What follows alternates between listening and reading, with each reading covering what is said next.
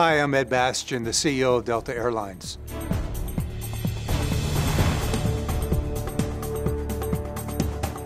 We believe that you should not have to choose between seeing the world and saving it. But it's clear that climate change is the greatest long-term threat to air travel. Airlines must reduce and ultimately eliminate the impact of greenhouse gases within our sector, or the devastating consequences of climate change will only worsen.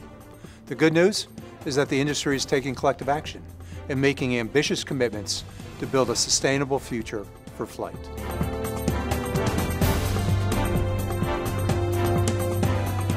At Delta, we're doing our part by being carbon neutral from March 2020 onwards and committing to replacing 10% of conventional jet fuel with sustainable aviation fuels by the end of this decade, and pledging to set a science-based target on our way to net zero emissions by 2050 or sooner.